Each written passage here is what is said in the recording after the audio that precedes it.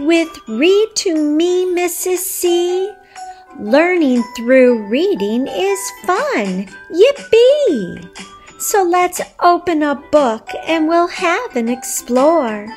The more that we read will mean you're learning more.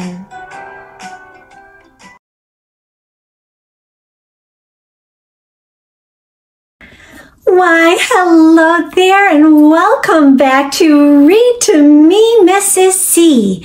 It's thrilling to see you. Spring is in the air, and where I live, some days that means it's sunny and warm. Some days it's sleet outside and freezing, or even snow on the ground. And lots of days are windy. Take a look out of the window where you are and see what kind of a day it is. Describe it now. Okay, well today our little grumpy monkey gets spring fever. Grumpy Monkey Spring Fever is written and illustrated by this awesome team of Suzanne Lang and Max Lang. Published by Penguin Random House. One spectacular spring day, Chimpanzee woke feeling silly. He leaped off his branch and ran through the jungle, laughing and shouting. "Why do I feel so silly?" Jim wondered. "Well, maybe you have spring fever," suggested Norman from next door. "Ah, spring fever," said Jim. "Oh, no!" And off he ran. "What's the matter, Jim?" asked Water Buffalo. "Oh, I need to find a cure for my spring fever," said Jim. "Spring fever isn't really a fever," said Water Buffalo. "It's when the spring weather gives you lots of energy." "You need to calm down," said Oxpecker. The other animals tried to help Jim calm down. "You should take a bath, but try not to splash. You should wrap yourself in warm blankets and take calming breaths. You should take a nap. You should drink tea. Or sniff some lavender. You should be quiet and sit still. You should put cucumber slices on your eyes. And take a time out." Finally, Jim looked calm. But he didn't feel calm inside. "I don't want to be calm," Jim shouted.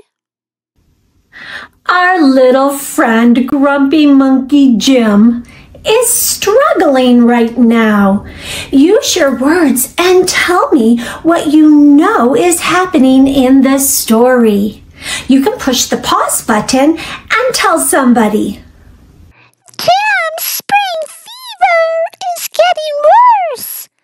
Everyone stay away from him so you don't catch it," shrieked Oxpecker.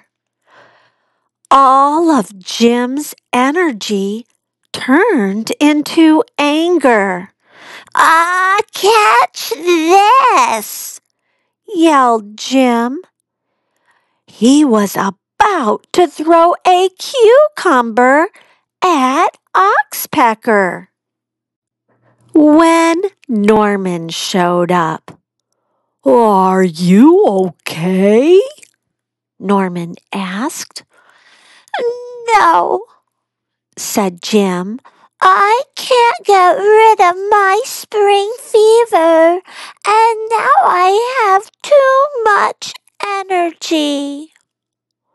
"Having lots of energy is a good thing," said Norman. "Just enjoy your spring fever and do spring things." "Spring things?"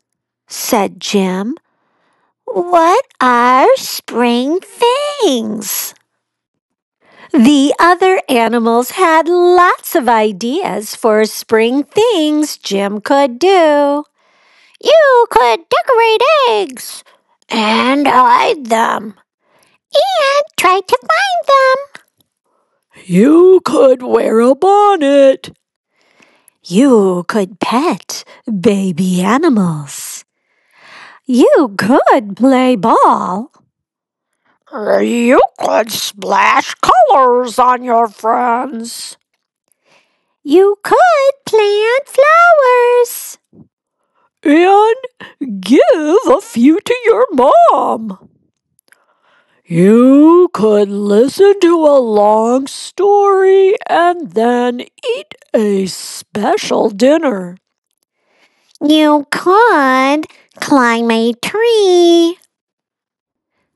Jim felt like doing all of that, and so he put on a bonnet, petted some baby animals, listened to a story, ate a special dinner, and planted and picked and gifted and climbed and played and splashed and painted and hid and searched and shouted, "I have spring fever, and I don't care who knows it."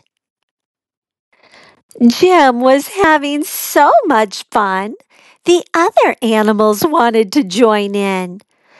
"I've caught Jim's spring fever," said Oxpecker. "Us too," said the others. "It's a spectacular day to have spring fever," said Norman. Everyone agreed.